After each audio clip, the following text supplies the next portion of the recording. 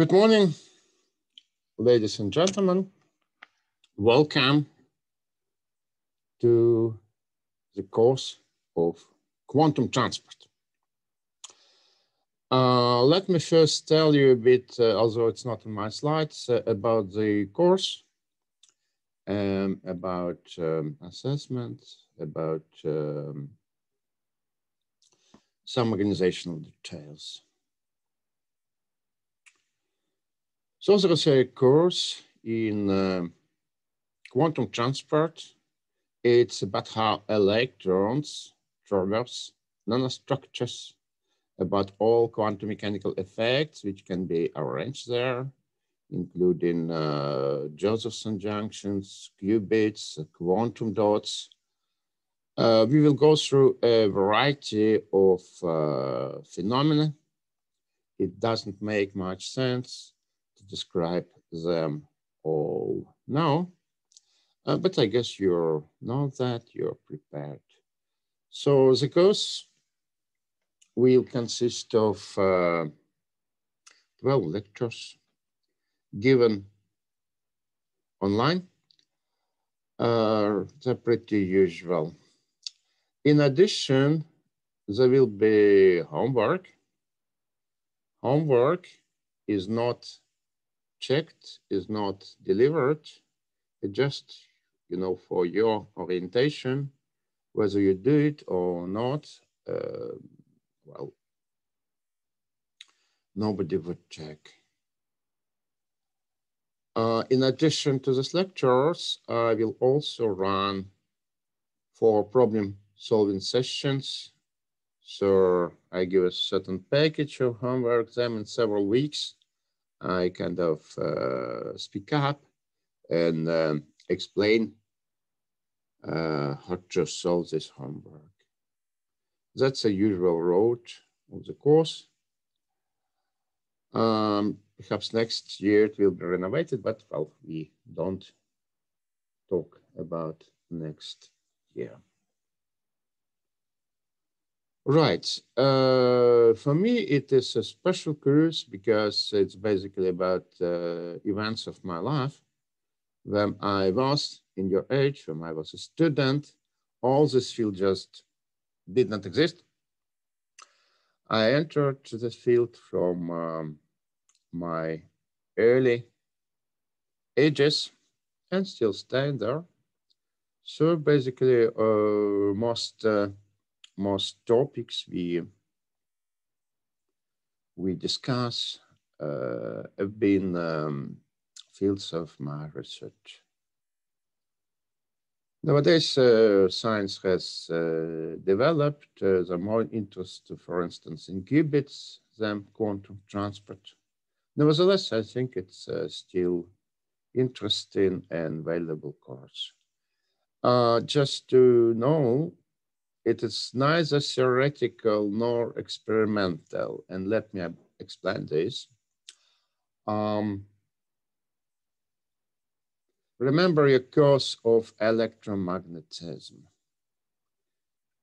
And there you've discussed electric field, magnetic field, but you did not learn how to wind coils from copper wires and how to make capacitors from waxed paper, right?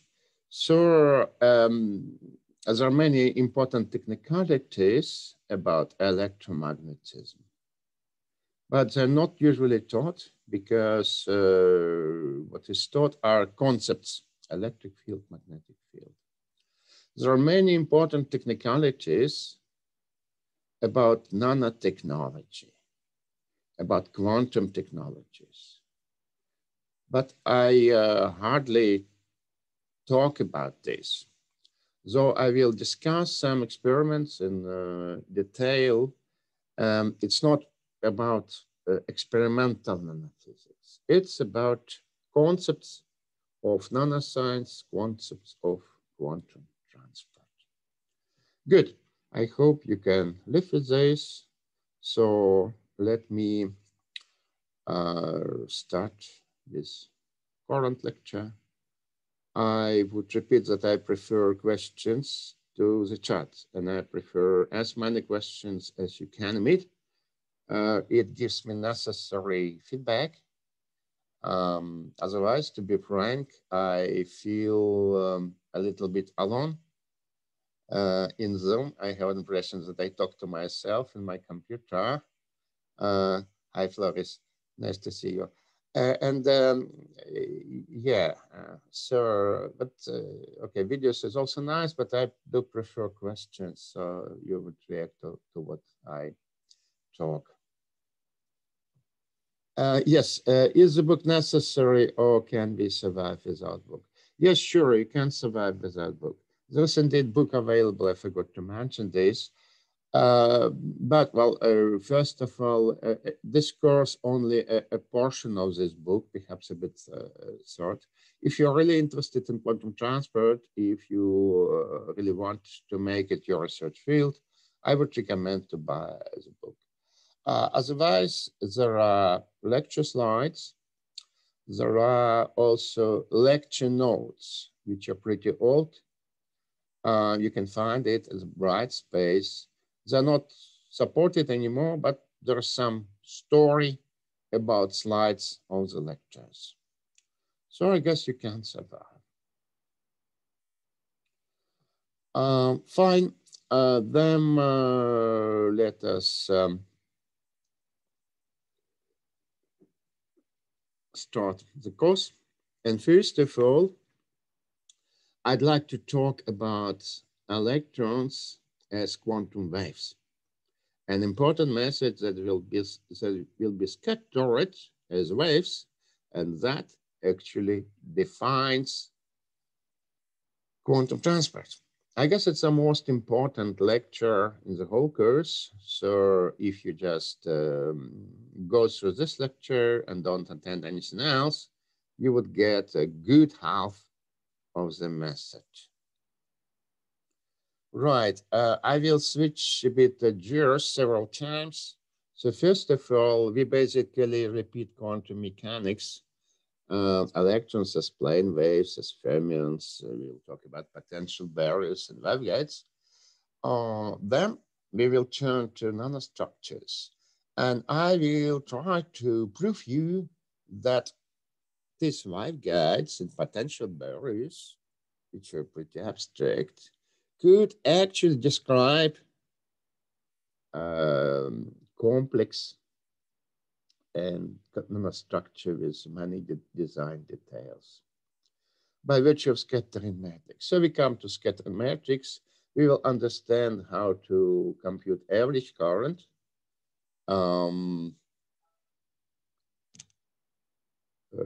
In terms of scattering matrix.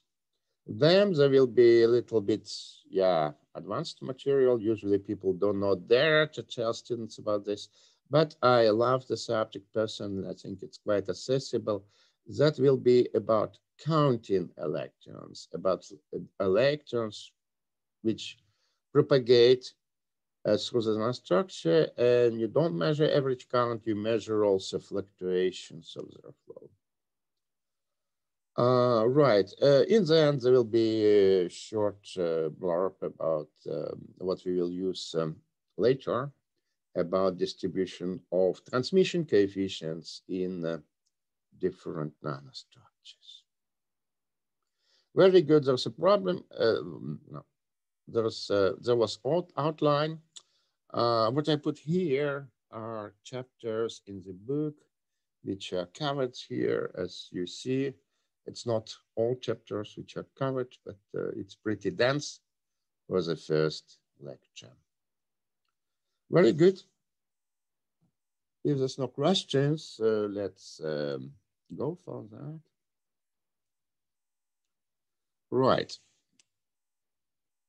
Electron, as any quantum particle, if put in vacuum without any obstacles, without any potential, it fancies to be in a state with a certain momentum, or which is the same, with a certain wave vector. So it becomes a plane wave. Look here. Plane wave is a wave function. A plane wave is an imaginary number of the same modulus, right? If you recall that the square root of wave function is probability, we will understand that electron is actually spread over, well, the whole universe, the whole sample, the whole box where we keep it. That's why here I have the strange square root of normalization volume. Right, so to get full probability to be anywhere, I need to integrate this probability over the whole space. I should get 1.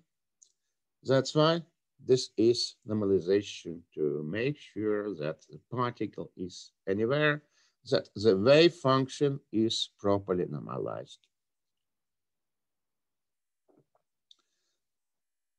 Right.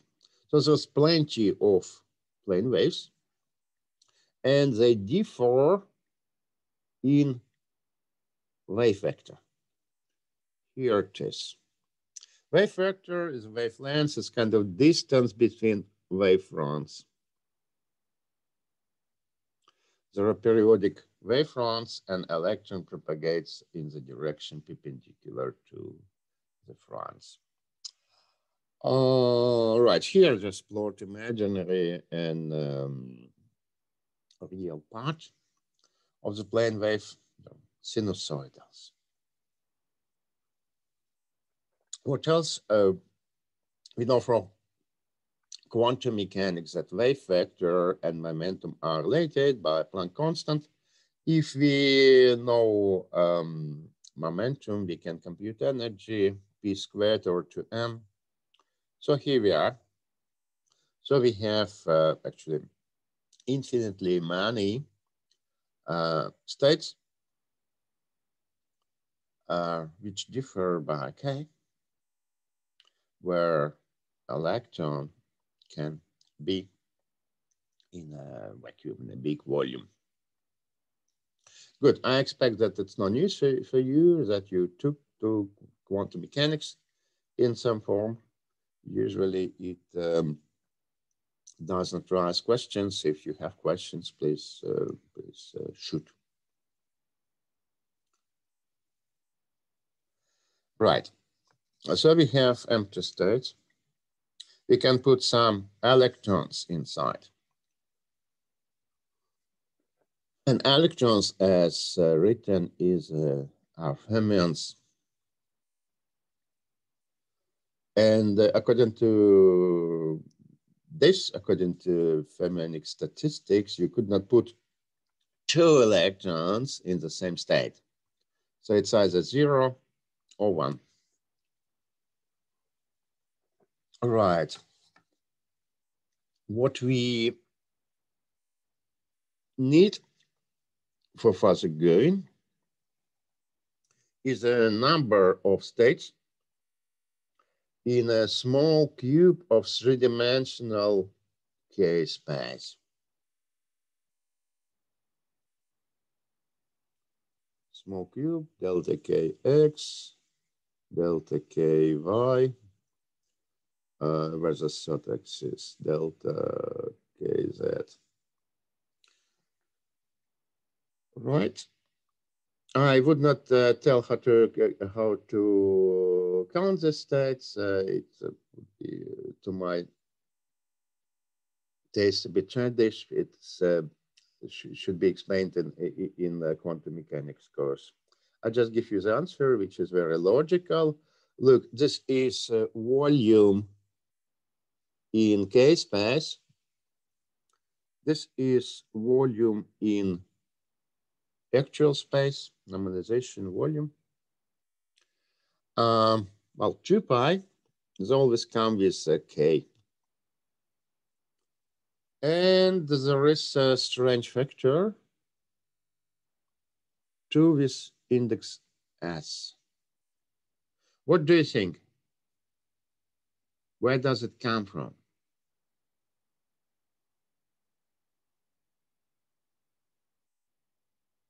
Just to let you recall what we know about electrons. Yes, yes, thank you, Isaac. Thank you, Timo. It is just shows that there are 2 spin directions per each electron, so there's a doubling of number of states. Good.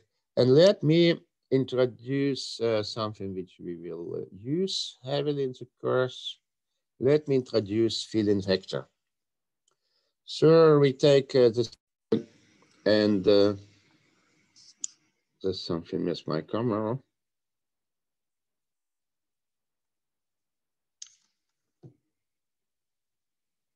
Strange. Looks my camera is gone.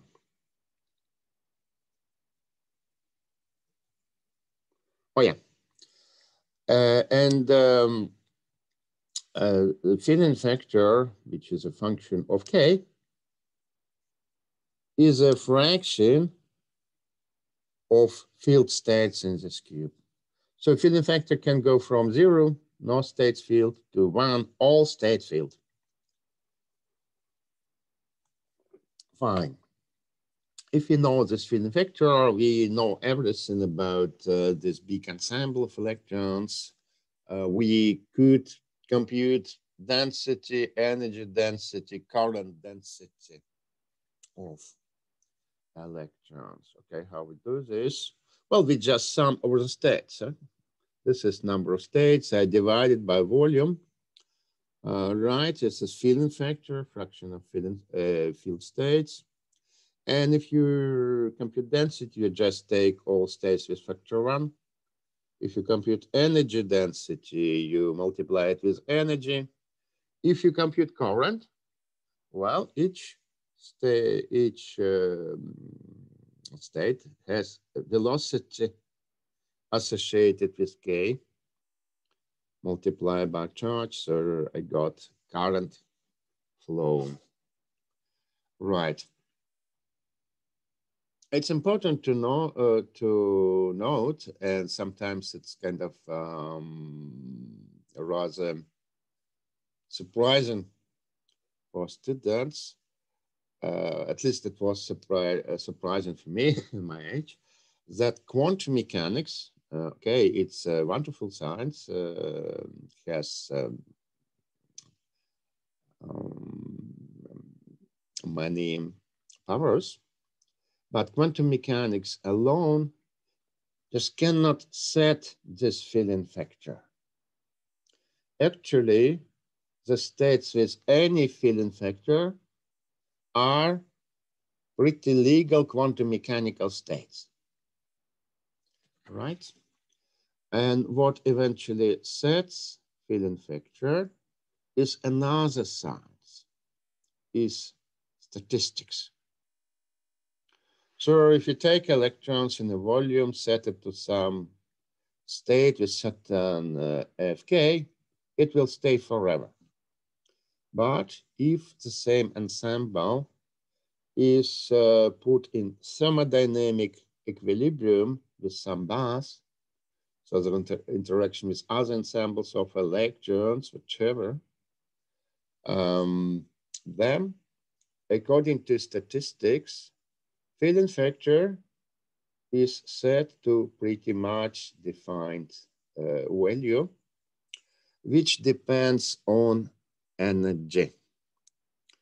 So there is an index F. This is a Fermi distribution of electrons. So what does it mean? The distribution depends on 2 letters, letter mu, chemical potential, and letter T, temperature. If temperature is 0,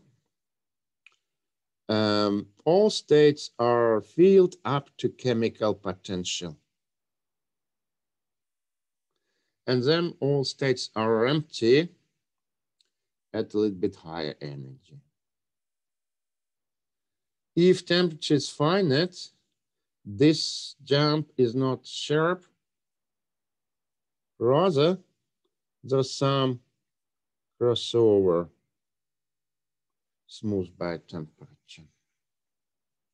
Let's perhaps think of real situation, real numbers. If we take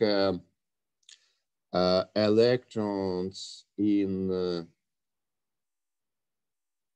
metals, all pretty usual metals. What would be your idea of chemical potential in electron volts?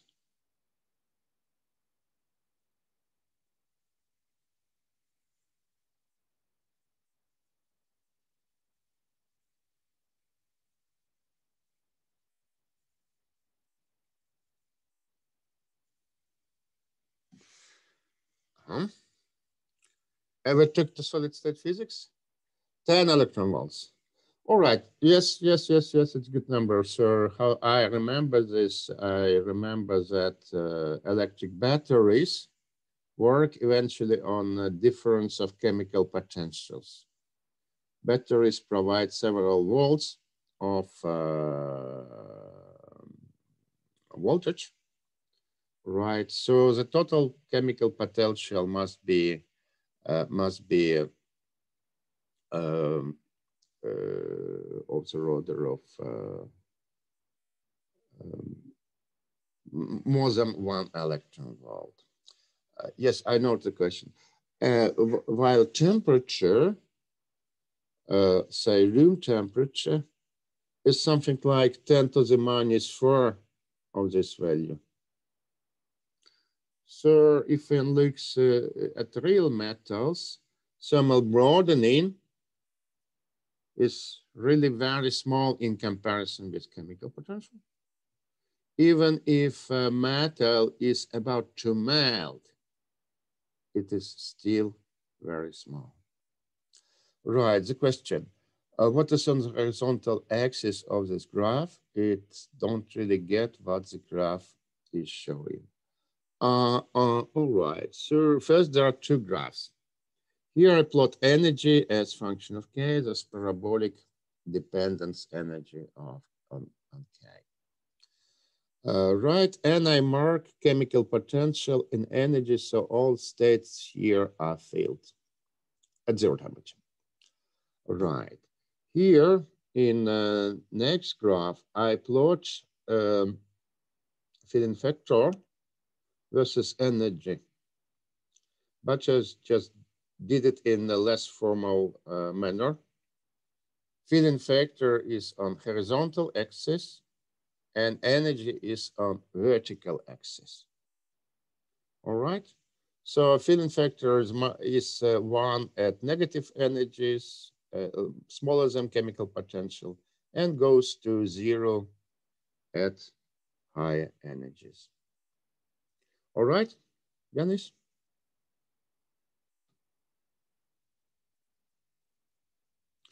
Good.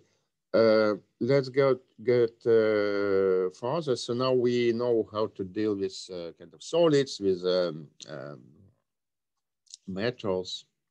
And we shall talk about the metals because we need electrons conducting. We need at least metal leads, which are connected to nanostructure. Let us talk about waveguide. Here's the magical side of quantum mechanics comes in all glory. There are tales, there are kind of literature about words of different dimension, right? About flatlands. I don't think anybody wrote literature about one dimensions, but it could be. And quantum mechanics actually allows us to modify dimension of our world, which is next to impossible, but quantum mechanics provides this magic trick. Let us see how does it go. we will take a waveguide, which is a box which is elongated in X direction and is restricted in Y and Z directions, okay? And let us figure out what would be a wave in this box. I could talk about, I will talk about electron wave, but almost the same applies to electromagnetic wave, for instance. It's property of waves rather than particles. All right, we could go pretty much in mathematical details for this simple geometry. And in this geometry, the wave function can be separated, can be presented as a product of wave functions in Z, X, and Y. Right. And for X direction, it is just plain wave. How do I know this? Because motion in X direction is completely unrestricted. But in Y and Z direction, of course, electron cannot propagate, it hits the walls. Wave function must be 0 at the walls. Right. So eventually I have a problem of standing wave. So in Y direction,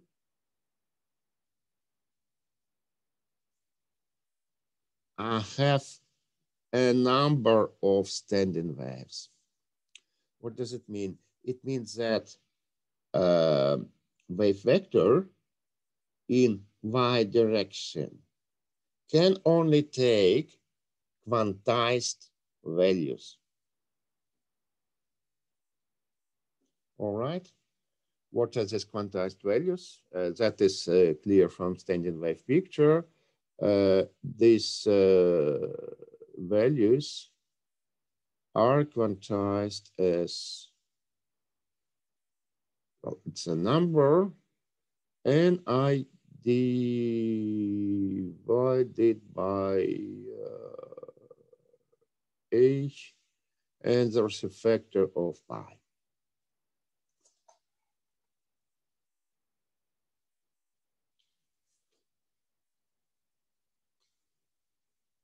Good. So there is an infinite set of discretized I values. The same we can say about Z direction. And what does it mean? It means that in this waveguide, I have one-dimensional particles which come in many sorts. These sorts are distinguished by two numbers. Right, so I plotted energies for different sets of numbers. You see this offset of these energies. How do I know it? It's a kinetic energy of the motion in Y and Z direction. So just substitute quantized values of K, put it in kinetic energy, that's what I get. All right. So by virtue of quantization, we don't have three-dimensional particles anymore. We have many sorts of one-dimensional particles. That's it. Okay, nobody calls it different sorts of particles. People in waveguides, in transport theory, prefer to call it modes, propagating modes, or, which is the same, transport channels.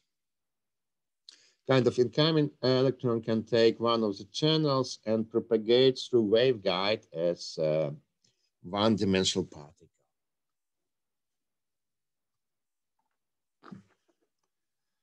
Fine. Any questions? Sure, there's a bit, it's simple magics. It's look like what people show in the set case, but still it's magic. It's quantum mechanical manifestations of particle dynamics. Very good. Let us go further. Let us talk, let us complicate the situation a bit. All right. And I will talk about the scattering now. I will talk about scattering at the potential barrier. So I will assume that I have one-dimensional particle, and in addition to that, there's a potential barrier of height u. I guess it's a definition of good quantum mechanical book that this problem is treated in the book. So who can recall this problem from your quantum mechanical book? I kind of assume you had any.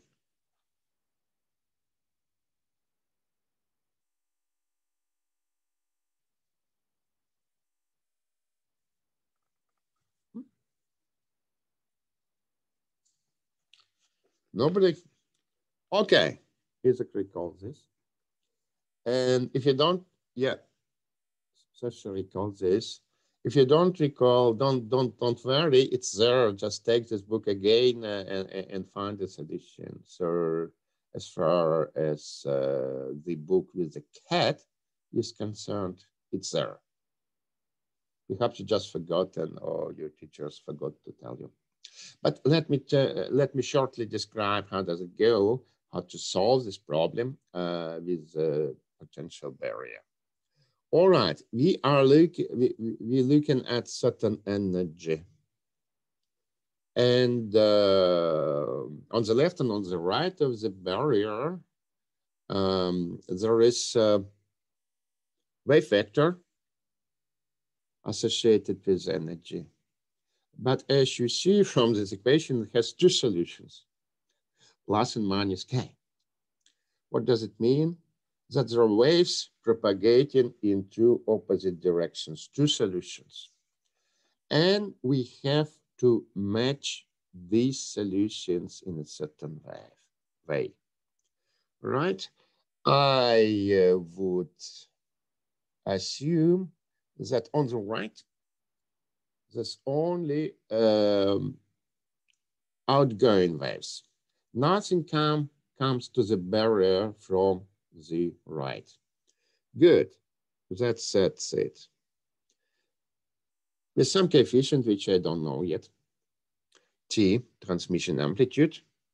On the left, what do I have? I have incoming wave, I can set amplitude to 1, and there's also reflected wave. Good, that's nice to know, but we don't know yet these amplitudes, how to compute them. By matching. In the barrier, there are also two solutions with a different wave vector. Why it is different? Because energy is different, because there's potential energy applied. Fine. So these coefficients are also known. We have 4 unknown variables. Good, we need 4 equations, and those are equations of matching. At each boundary, we match values of wave functions on the left and on the right, and the derivatives of the wave function with respect to x. So each boundary gives us two equations. Combining them together, we get four equations to compute this for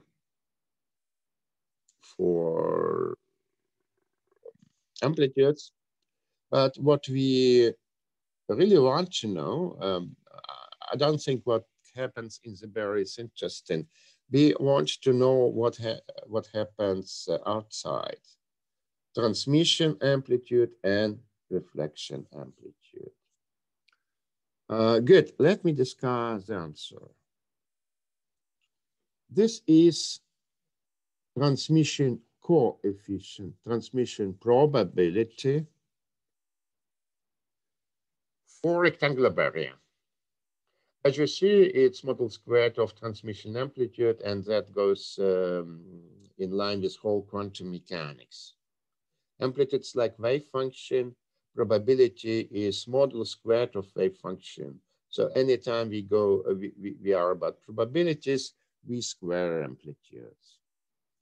Probability of scattering. And let me first discuss the answer for classical mechanics. And that's very simple. If energy of the particle is below the barrier height, it just doesn't go. And if it's higher, well, it just goes through. Right. The curves in between are quantum mechanical calculation for different vistas of the barrier. Right. First thing to look at, remarkable quantum mechanical effect, it's tunneling. So despite the fact that classically electron cannot jam the barrier, it can channel through. Right. That gives rise to some small probability to go through. Well, if the barrier is thin, one can intuitively figure out that tunneling is easier. If it's thicker, it is smaller. Right, that's I see here. What do I see here? First of all, transmission coefficient doesn't quite match one. It means that electrons are reflected from the barrier, feeling a kind of feeling it. Right. Oh, I also see kind of strange oscillations as a function of energy. Who dares to make a hypothesis about origin of these oscillations?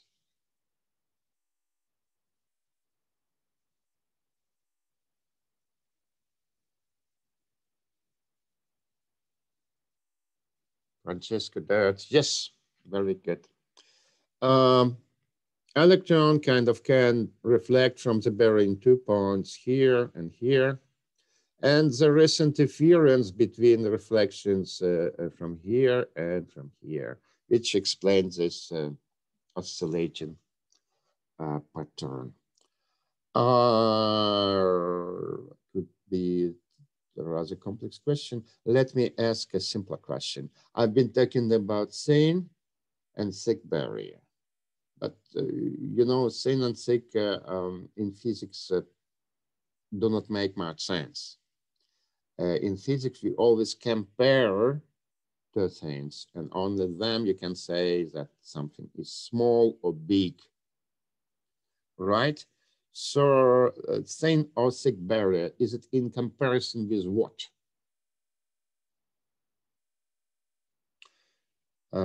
Perfect, Sasha, with respect to the wavelengths.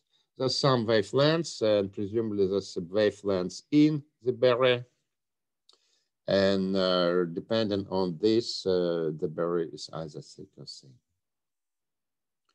So for senior barriers, if the barriers are the order of wavelengths, one expects more quantum effects. Very good. Let me just turn to my main business. Let's see how I'm doing with respect to time. I guess we'll have a break in 2 minutes. Perhaps online it's not very applicable, but I still prefer to have short breaks. And let me turn to nanostructures. Without going into details and showing concrete nanostructures, let me just tell that nanostructures can be very complex. I just sketched one. There are two leads. Here on the left and on the right, there are gates which actually form the nanostructure. There are impurities which you don't want them to be, but they are because of technological limitations. Much of design goes there. But whatever complexity, my statement, which sounds a little bit simplistic, that in any case, the nanostructure can be modeled as a waveguide with a certain number of transport channels. Yeah? Remember these modes. And potential barrier.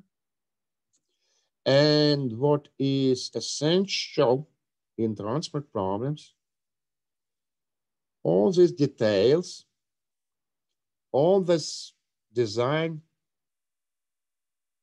solutions and technological problems, all of them go to a set of transmission coefficients. And the set of transmission coefficients is enough to describe the transport through the nanostructure. That's perhaps too big of a message. You might just trust me because I'm a teacher, but frankly, it's rather unconscious. I could cheat you. So I will try to give you a kind of a proof. And for this, we will consider it by steps. We will look at adiabatic quantum transport and quantum point contact. But I think we better make a break. Let's have 8 minutes break. And I will stop the recording.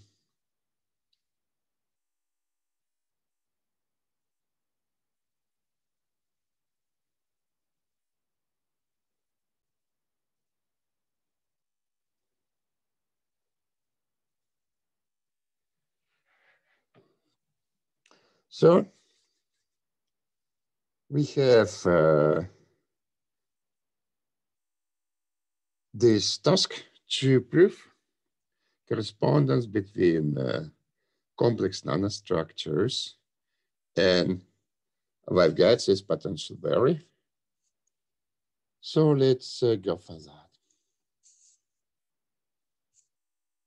that.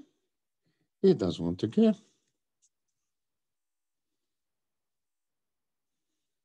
Oh, yeah, here we are. Adiabatic quantum transport. So let me take waveguide and let me deform it. Let me change the opening. So that it was ideal waveguide. Now I change its width. And I gonna make a constriction in this waveguide. Let me recall kinetic energy of restricted motion. That depended on the transport channel and on the width of the constriction. And I see that in this case, this energy depends on X, so it becomes potential energy. And if waveguide becomes more narrow, it gives more potential energy. So in fact, this constriction can be seen as energy barrier. Strangely enough, but it follows from this formula rather naturally. The height of this barrier is different for different transport modes. For bigger n, this potential barrier is bigger. So what I did, I have plotted in this figure this potential barrier for different channels. And I choose some energy corresponding to chemical potential of electrons. And what I see that plenty of channels have eventually reflected from the constriction. Those are closed channels. And if I assume that the transport is adiabatic and it doesn't give rise to any reflection, well, the barrier is classical and all transmission coefficients are zero. As far as open channels are concerned, and you see there are only 3 of them. In any case, it's finite number of transport channels below given energy. For these channels, transmission is 1. So in the constriction, I have a possibility, actually, if I have a control about the width of the constriction, I can change the number of open channels. Fine. Let us get from wave propagation to electron transport. Let me put this constriction into electric circuit with 2 conducting leads or reservoirs, whatever you call it. Another word is terminal or contact lead. It really corresponds to 2 massive leads I connect the nanostructures to. But we look at the waveguide, we look at the opening, and what do we see here? There are closed channels coming from the left, yellow color, or from the right, green color. They are reflected. What does it mean? It means that they do not contribute to the current through the nanostructure, right? I would look at the current at a certain cross section. The number of particles going here is precisely the number of particles going in opposite directions. The current is 0 for closed channels. For open channels, it is the same, but a little bit different.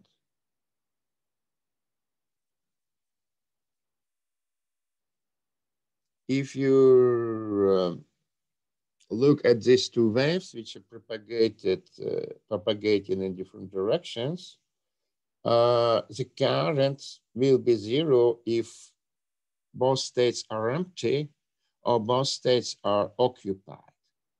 But there can be a situation when electrons going from the left are present, but there are no electrons going in opposite direction. So there will be current. The current can only be in open channels. All right, guess for this situation I have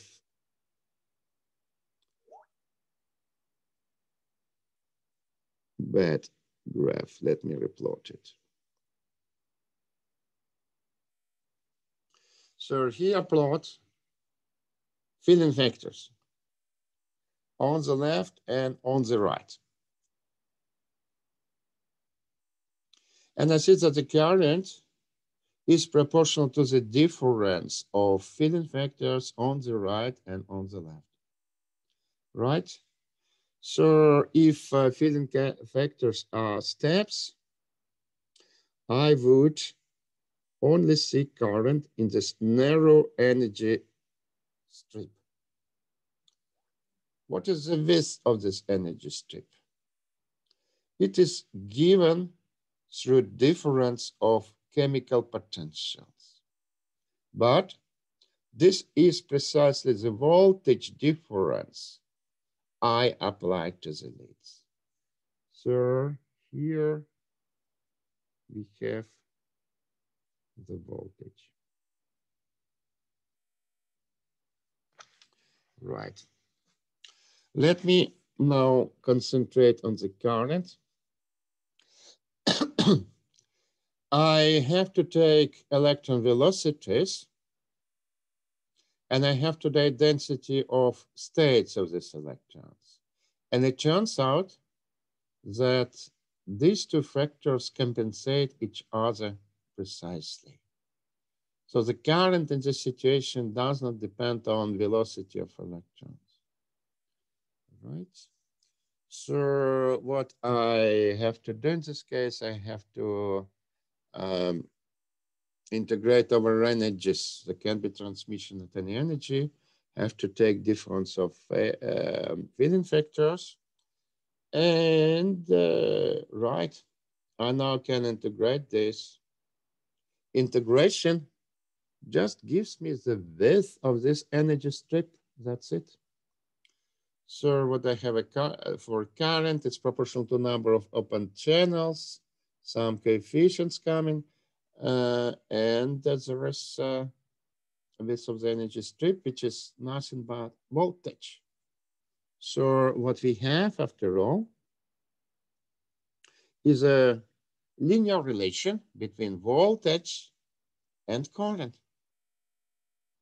So the coefficient in this relation is conductance. And we find that the conductance is quantized. Quantized because number of open channels is quantized.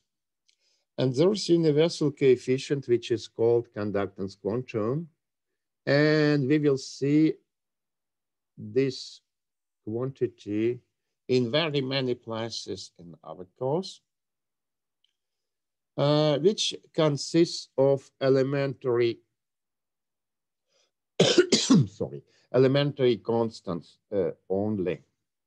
And it equals E squared divided by pi b h bar. Sorry. Good. Conductance quantum. It is like 25 inverse kilo ohm. Rather low conductance, rather high resistance, but it's not enormously high. Yes, Sasha, you're right. We don't consider tunneling at this moment. So just to simplify, to give an ideal picture, we will take into account tunneling undoubtedly, but first we consider this ideal case, which is called quantum point contact, or quantum point contact. All transmission coefficients are either 0 or 1. Good. Let me make next step.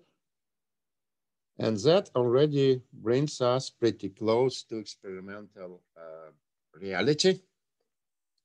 There was actual experiment made, and I'm always proud of the fact that it has been made in Delft, of all places. Right? Let me talk about experimental details. First of all, they made two-dimensional electron gas. They have layered semiconducting nanostructure in a certain way. So at the top of this chip, they have formed two-dimensional electron gas. It's kind of side view. Right. And this is top view. On the top, they put metallic electrodes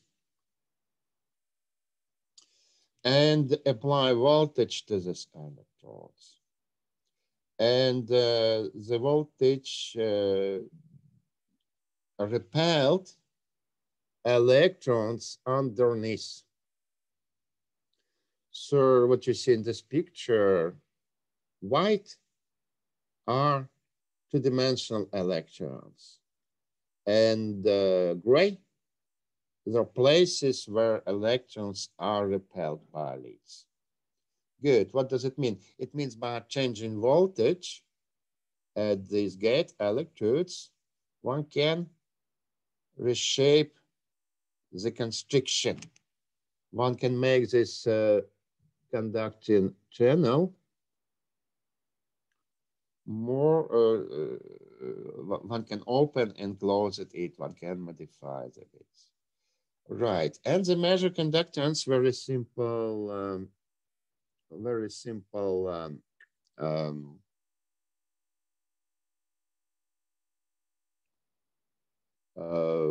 quantity to measure. Look what they got. So horizontal axis is gate voltage, and basically this is the width of the constriction. It gets wider to this direction.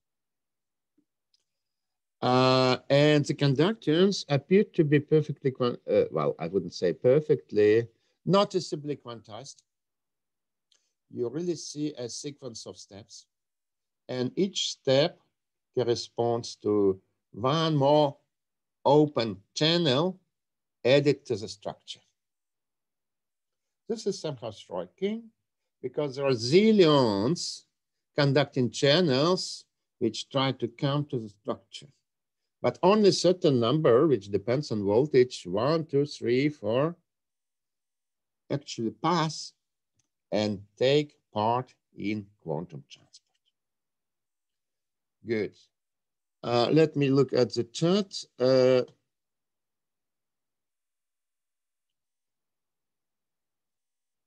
Right, question of Baron. Does it have to be a smooth opening, or could it be also two rectangles nearly touching each other? One have a difficulty to compose ideal transmission with rectangles. We have seen it shortly, for example, of rectangular barrier. The electrons are reflected from sharp features of potential. So anytime the potential jumps, it gives rise to certain reflection probability. So potential is better to be smooth. Right, yeah, and that we required to make simplified picture to have transmission coefficients either 0 or 1.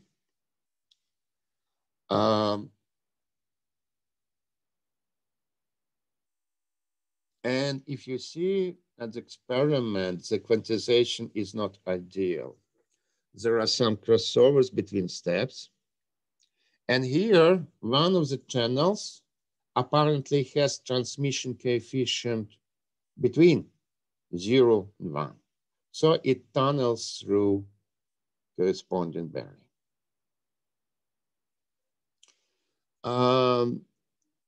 That was a question from Yanis. Let's see, open channel. Let's look here. So there's constriction, which works as potential energy for electrons. This potential energy is different for different channels, transport modes. And if one looks at certain energy, it's energy of chemical potential, basically, one sees that for some channels, in this case with N0, 1, 2, this potential barrier is lower than the energy. So these channels are open. They are allowed to go through constriction. But most channels which are there just cannot come through this narrow opening. They have to be reflected. So this is a difference between open channels and closed channels.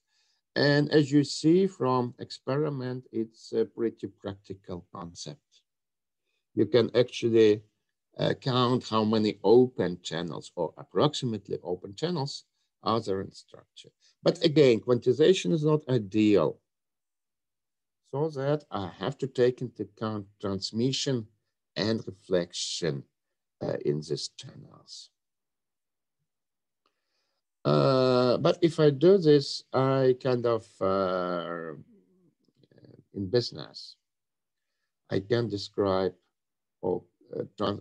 quantum transport, including realistic structures. So what are the steps? Adiabatic quantum transport, we still have finite number of channels, but only a few of them actually go through constriction. Okay, one can change this walls, we can open it, go into quantum point contact. Here, just infinitely many channels come into constriction, but only few have a chance to transmit. Right? For very smooth potential, it's ideal. It's either 0 or 1. For realistic situations, there's still some tunneling. So all the channels kind of can tunnel, but transmission coefficients are very small and can be neglected. So in fact, transmission coefficients are big only for few channels. Right? So we can introduce reflection, scattering. This scattering can be due to impurities. It all can be incorporated into transmission and reflection coefficient, and thereby we can describe real life. Good, I have finished my proof. Believe me or not. Oh, okay, I could present lots of mathematical details, but I don't think it's necessary, guess intuitive pictures pretty clear. Scattering. Let me go a little bit mathematical, and this is necessary because I'm describing an approach which is very general. I pretended to be valid for any structure. So I want to get as general description as possible. So let me introduce scattering matrix. Good, I have two leads. And I have, well, in principle, different number of channels, propagating channels on the left and on the right. I have incoming amplitudes to the nanostructure, to this black box. How many of them? An R plus an L. And I have outgoing waves. And I set a matrix which relates one vector to another vector.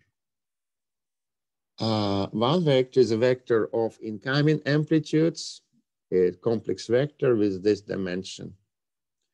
And another vector is vector of outgoing amplitudes. That's the definition of scattering matrix. Since I have two leads, I can separate this matrix in two blocks. 4 blocks I have. What is this first block? It is for particles which come from the left and are reflected to the left. This is for reflection from to the right. And those are transmissions from the right to the left, from the left to the right. Good, there's still matrices because there are many channels, there's still blocks in the matrix. So this is scattering matrix. Let's look at its properties. Let's look at its properties. And most important property, which is a bit difficult to comprehend or recall from linear algebra, is that this matrix is unitary. In mathematical sense, it means that Hermitian conjugated matrix times matrix itself is 1. This property accurately reflects very simple concept. Very simple concept that the particles are conserved. They are not coming from nanostructure, not originated at nanostructure, nor they are absorbed at the nanostructure. So all particles which come, go out, right? In terms of probabilities, what would it mean? Reflection coefficient plus transmission coefficients must be 0. This is for probabilities. But quantum mechanics is not about probabilities, it's about amplitudes. So from the fact that these probabilities have to be satisfied for any situation, for any incoming amplitudes, unitarity must hold. Good. If I rewrite this unitarity just in terms of blocks, well, I have square of reflection block, square of transmission block. That amounts to 1 in total, very much resembling this relation. Fine. That is most general property of scattering matrix. There's also rather general property which holds when the situation is time reversible. And in practical circumstances, practical experimental circumstances, usually it means that magnetic field applied to your sample is more or less 0, can be neglected. Time reversibility. So in this case, transmission from the left to the right is equal to transmission from the right to the left. Why is it so? Let's shoot a movie of a particle going from the left to the right. And let's rewind this movie and watch it in opposite direction. You will see a particle going in opposite direction. And amplitudes will be precisely the same. Fine. Now I want to give elementary example of scattering matrix. So I want to make the dimension as small as possible, right? So I consider one channel scatterer. So there's only one channel from the left and from the right, but there are 2 waves, 2 incoming, 2 outgoing waves, right? So I deal with a matrix 2 by 2. It's matrix 2 by 2.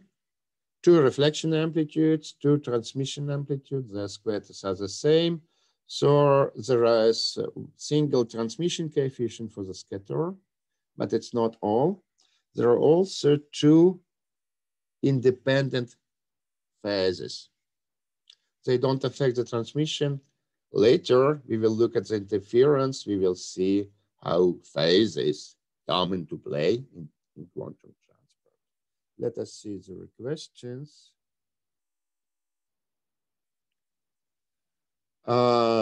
Yes, the transmissions are exactly equal from the left to the right. There is no conjugation. And this unitary matrix is generally, well, we just exposed to too many Hermitian matrices. So you would naively expect something like that. Unitary matrix is not Hermitian. It's it is unitary. In fact, it's exponent of Hermitian matrix. Any unitary matrix can be presented as exponent, imaginary unit, Hermitian matrix. Fine. Francesca doesn't understand how the magnetic field is related to time reversibility. Let us first understand that magnetic field changes sign if time goes on. Again, let us make a movie. So the electrons go in through a lead, creating some current, and that current creates magnetic field. Let's shoot the movie in opposite direction. Current goes like this, and magnetic field will have to change sign. So magnetic field changes sign upon time reversibility. Good. Then if you have magnetic field in the picture, time reversibility is broken. Potentials, potential energy, potential scattering does not change if time is reversed. That's why just with potentials, the situation is time reversible. Let's just see, what's the question? Good. All right, two-dimensional matrix with limitations imposed by unitarity. It's elementary example of one-channel scatter. Let's see how I'm doing about time. All right, that is affordable. We still have like 23 minutes.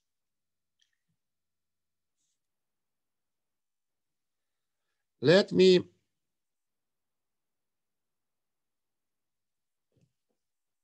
talk about Landauer formula.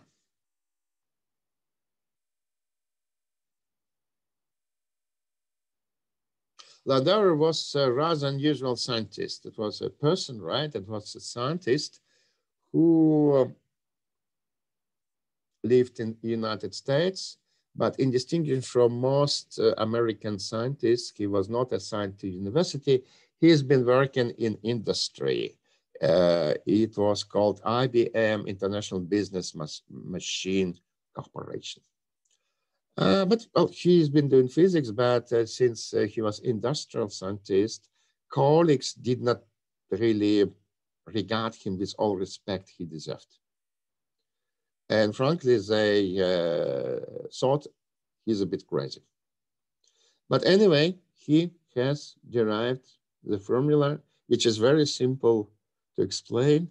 And it is very difficult to explain why for like 20 years, people did not believe him.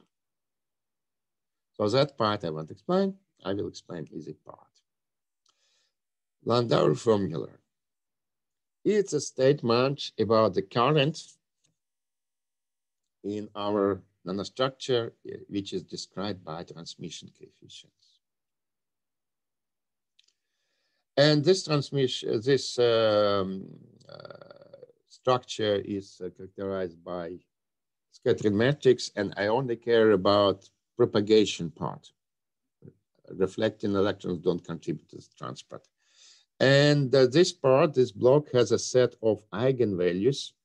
At each energy, there's a set of transmission coefficients corresponding to the number of channels. Right.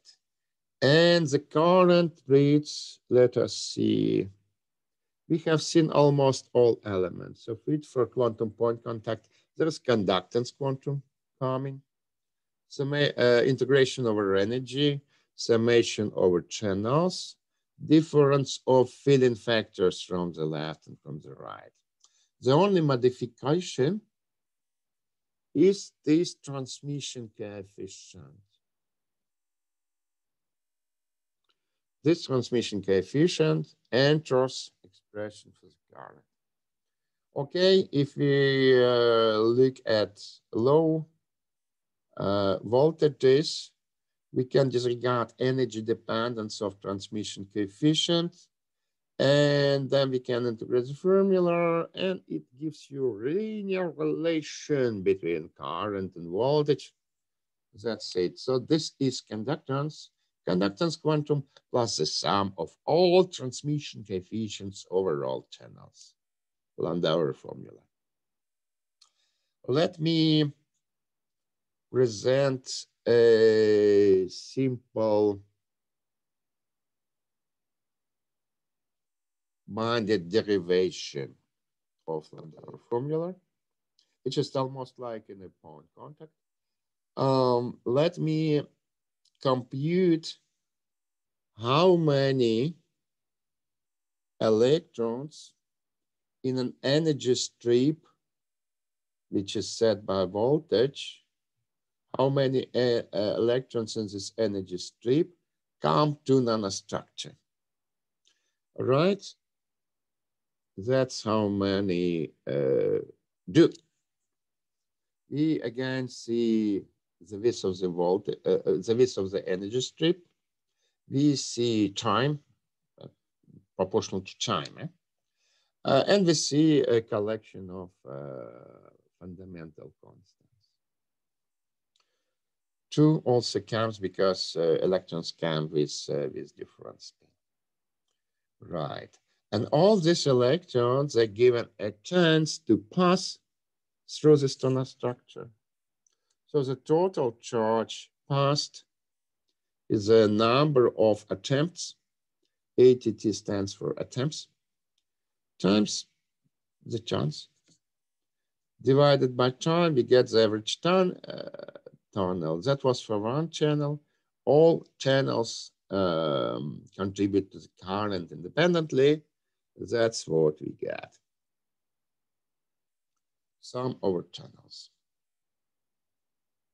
This is simple-minded derivation of Landauer formula. Again, as I mentioned, it is very simple, and it is difficult to explain why people didn't believe him. Perhaps when we go to lecture 3 and talk how people thought about transport before Landauer, it will become a little bit more clear. Fine. Let me finish this piece by talking about restrictions and limitations of scattering approach of Landauer theory. I didn't say it explicitly, but we assumed elastic scattering. So electrons, each electron comes at certain energy and it leaves in a structure at the same energy. Elastic scattering, no energy loss. This energy loss can happen due to interaction of these electrons. Interaction of electrons with themselves, interaction of electrons with photons, phonons, whatever excitations they can find in a solid state on a certain substrate. So eventually we also disregarded the interaction, which is almost the same as to say that scattering is elastic, no energy loss in cause of scattering. Right, and that's it. If this is fulfilled, Landauer formula scattering approach works. Let me now discuss when does it work, under which circumstances. It comes so that nature is generally merciful for us, and with very simple concepts, we can reach pretty accurate description of this world, at least a description which we can utilize and get good living from, right? A particular example of this is that electrons do not interact if their energies are closer to Fermi surface, right? So there is a strip of energy strip where electrons do not interact. Good question is why they do not interact. Who knows the answer?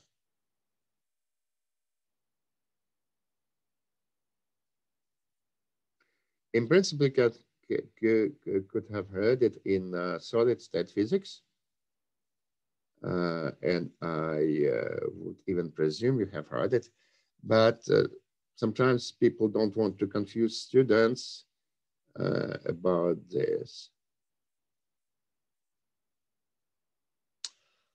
Okay. Correct answer is that the electrons do not interact close to Fermi level because they're not electrons, but rather quasi-electrons. Actual electrons are charged particles. They interact according to Coulomb law. There's a tremendous repulsion.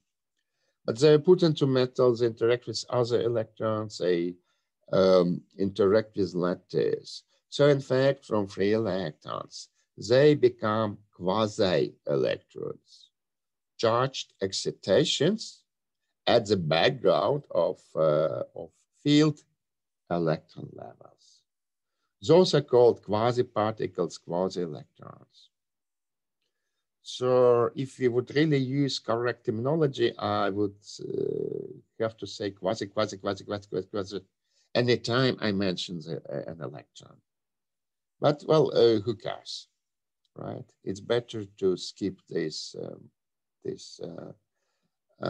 quasi, and it's better to call these excitations electrons, given the fact that they are also wave particles, that they have some mass, and that they have same electric charge as the electrons. Good. Let me finish this piece. A low temperature voltage means that the energies are close to Fermi level. So it's a good for applicability of scattering approach, applicability of Landauer formalism. Short structures are also good. Why is it so? If structure is short, electron traverses the structure pretty fast, which means that it doesn't have time to have energy loss. Right? But of course, to put these limitations on numbers, that pretty much depends on the concrete nanostructure and the quantity of interest.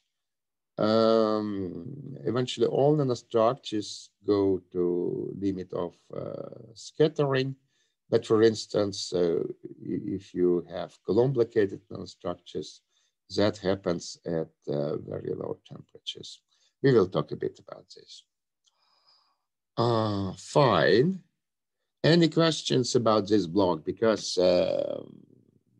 I'm going to start to teach you counting.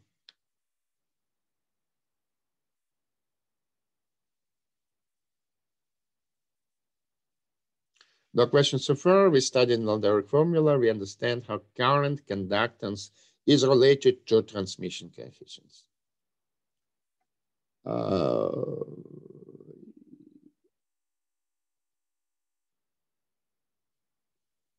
Yes, Sasha, you're right. We do consider the voltage difference to be somehow small compared to Fermi energy. In principle, within approach itself, that doesn't have to be so. One could just introduce transmission coefficients, for instance, if, energy dependent transmission coefficient, and incorporate even big voltage differences into there. But it would make it rather impractical, because for such big voltage differences, of course, electrons do interact.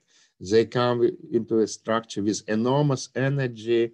They will excite lots of excitations. They will collide with them. So it will be big and fast energy loss. And yeah, you're right. It depends on circumstances. Sometimes channels can be opened, right? I would not show the experiments, but there are experiments with quantum point contact when they see nonlinear effects, when they see channel opening with bias voltage applied between the leads. And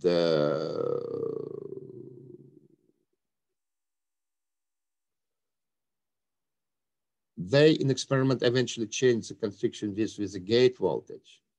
It's much more convenient. Why is it so? With the gate voltage, if you saw the scale, they can change it by electron volts, right? Since there's no conduction between gate voltage and anything, it was possible to consider electron transport not violating this condition. All right, another question. Why are electrons quasi-particles around the Fermi energy? Good. It's a pretty much bootstrap answer. You know what bootstrap is? Who knows what's a bootstrap? What is a bootstrap? Oh, it's a very fundamental concept. Let me talk about this, as though I hardly have time. Bootstrap, American, Rangers, military, they have boots like this, which are laced. They are laces. And the bootstrap is ability to lift your body by pulling the laces. Okay?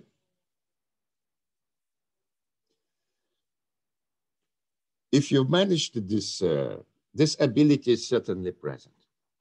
So that many physical questions usually related to high energy physics are solved by a bootstrap process. So what is a bootstrap for our systems? We do know that there are metals. We do know that there are metals. There are materials which are conducting.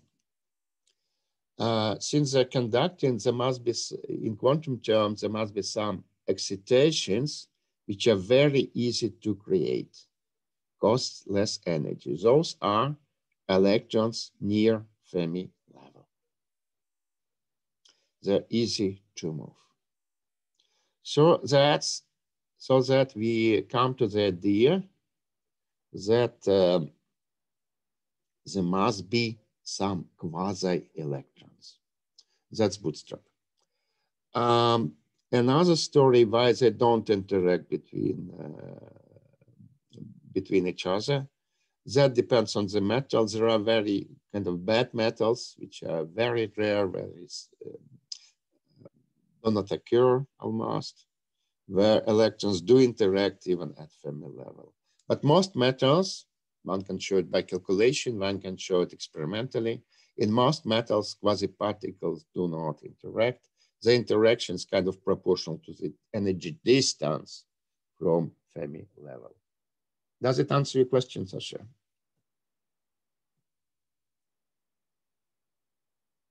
Good. Let us go counting. I have to do it pretty fast, but it's also a fast subject. Let us first understand how do we count.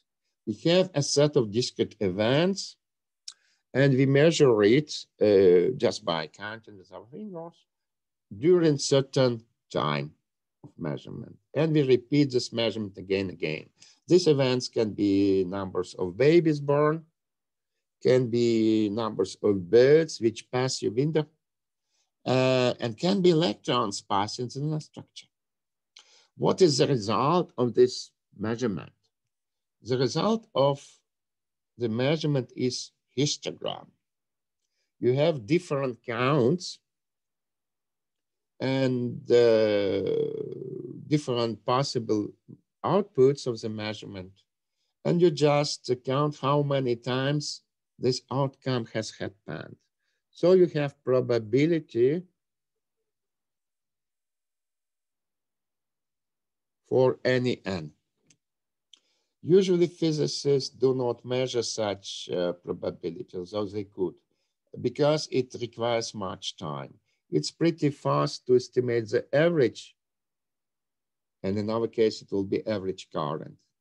It's also possible to estimate the spread of the distribution. For us, it will be current noise. But in principle, if one measures long enough under proper conditions, one can make the whole distribution. Fine. So statistics of electron transfer is described by such distribution. Right. I'd rather talk about characteristic functions and probabilities. If you took the probability course, you know what characteristic function is. If you don't know, let me have a kind of 30-second crash course. Characteristic function is a Fourier transform of probability distribution. It is applied to any probability distribution in statistics. So it depends on a parameter of this Fourier transform. What is the use of this characteristic function? It factorizes for independent events. Probabilities of independent events, if you count them, they do not factorize, but characteristic functions do. That's why the log of this characteristic function is proportional to time window. Why? Because independent events are independent if are separated by large times. And they are correlated within some correlation time. And for large time window, t, the characteristic function log of this just would sum up all these independent events happen here, here, here. So it's proportional to time. Let us see what would be the use of this quantity for birds. Suppose we set by the window long enough to compute probability of birds passing the window, to compute the characteristic function and present it fit coefficients in this form. What would it give to us? There are some coefficients to determine it, and this is probability of single birds, not correlated with any other birds. That would be probability, you know, that birds sometimes come in pairs. The probability that they pass your window in pairs. And also probability to come in large flocks, right? Say they differ by the form in which they enter a characteristic function. So that was very crash course. Sorry for that. Let me just, sorry, I would take several minutes of your time, but it doesn't make sense to stop here.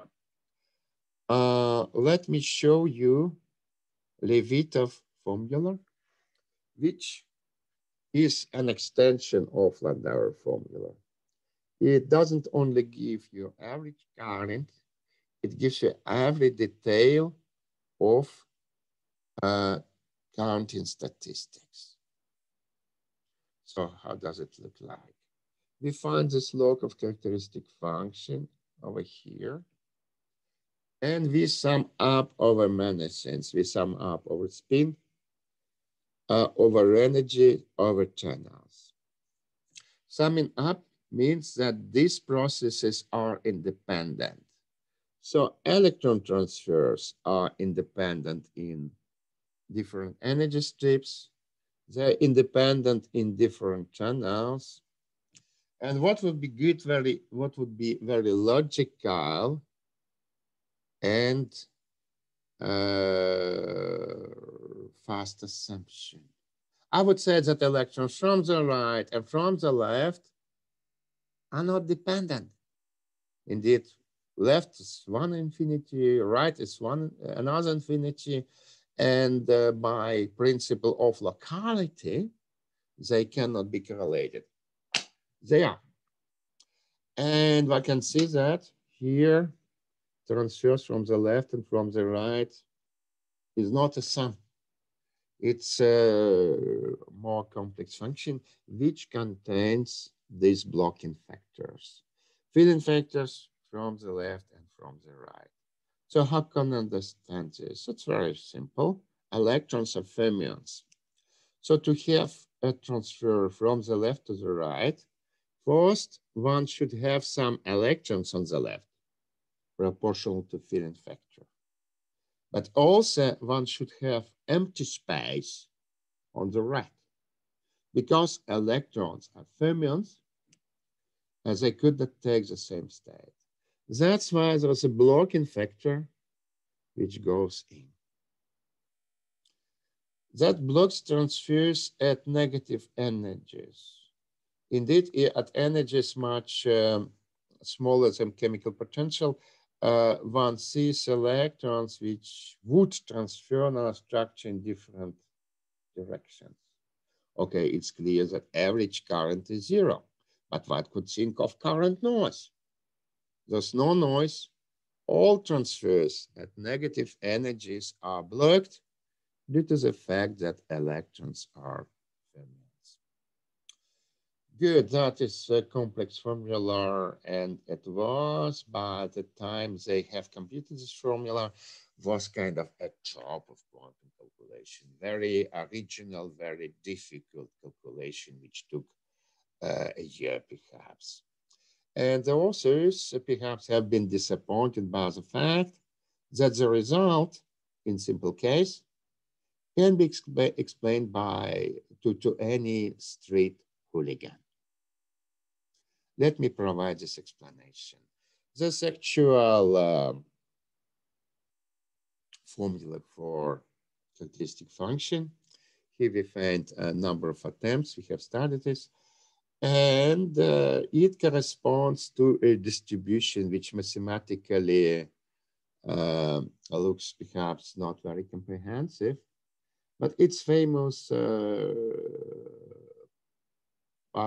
Pascal distribution, I believe, and it shows the following. This is an explanation for straight hooligan. You know what? Electrons come into nanostructure, form a very accurate cube.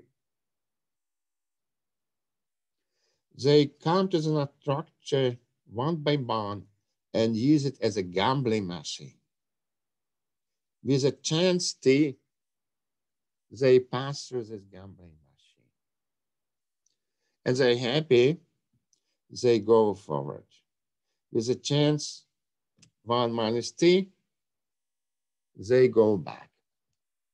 And distribution of this process is precisely as the statistics of electron transfer, provided all electrons are going in one direction, which means that voltage difference is higher than temperature. Sorry for delaying you. I will talk about types of transmissions next time. Now I will stop